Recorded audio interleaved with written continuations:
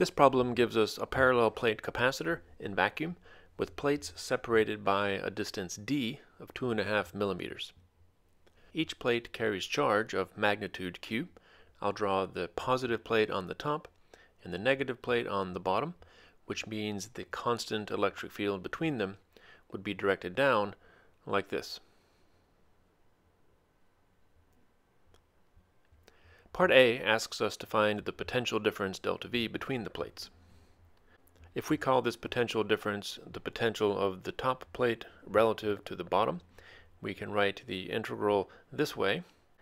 Then, realizing the electric field is constant so that it can be dragged out of the integral, and taking a path that's along the electric field gives us this result, we can see that the integral of dl is just the plate separation d. So the potential difference is the magnitude of the electric field times the plate separation d. And when you calculate that, you find that it equals 10,000 volts.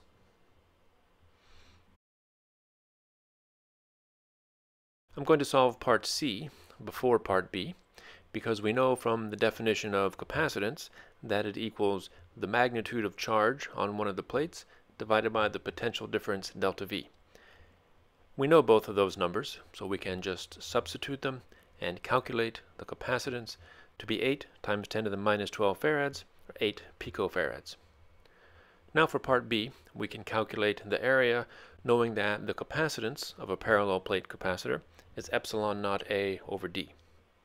Solve this expression for the plate area A and substitute all of the known values, remembering that epsilon naught takes the value I'll write here. When you do this, you find that the plate area works out to 22.6 square centimeters.